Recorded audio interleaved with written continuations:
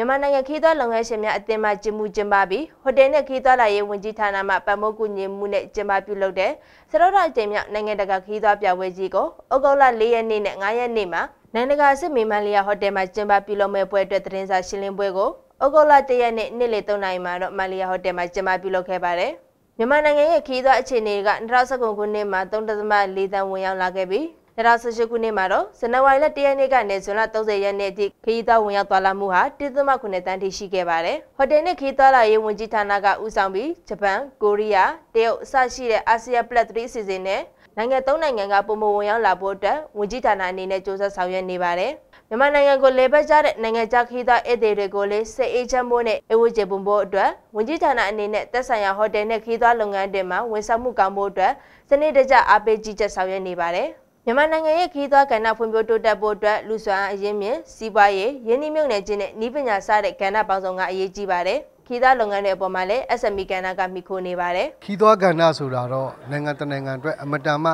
အရေးပါပါတယ်။ဥပမာဆိုကြပါစို့ထိုင်းနိုင်ငံမှာတစ်နှစ်ကိုတန်း20လောက်ဝင်နေဆိုရင်နိုင်ငံခြားဧည့်သည်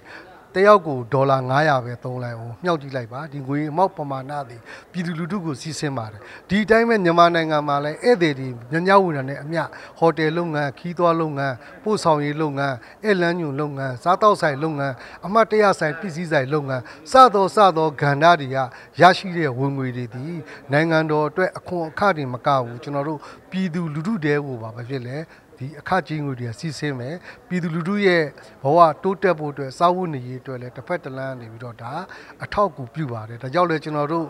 CVT လို့ခေါ်တဲ့ဒီလူထုအခြေပြုခီးသွွားလုပ်ငန်းတွေကိုလည်းတိုးတက်အောင်ကျွန်တော်တို့အနေနဲ့စ조사ဆောင်ရွက်နေပါတယ်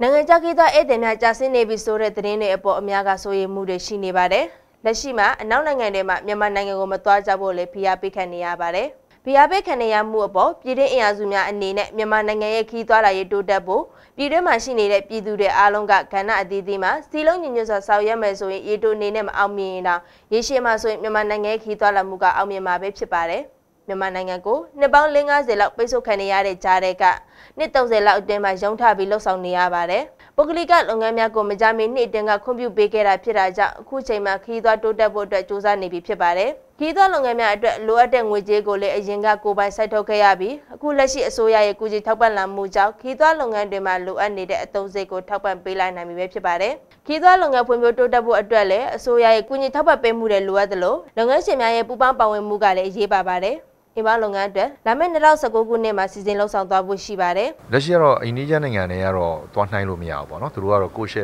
်ရှိအများကြီးရောက်နေတယ်။ကျွန်တော်တို့ကနှစ်ပေါင်း50လောက်ပိတ်ဆို့တဲ့ကြားထဲမှာအခုလိုနှစ်30လောက်အတွင်းမှာရုံးထားပြီးတော့လုပ်ရတယ်။ပုဂ္ဂလိကကဏ္ဍကိုခွင့်ပြုတာကလည်း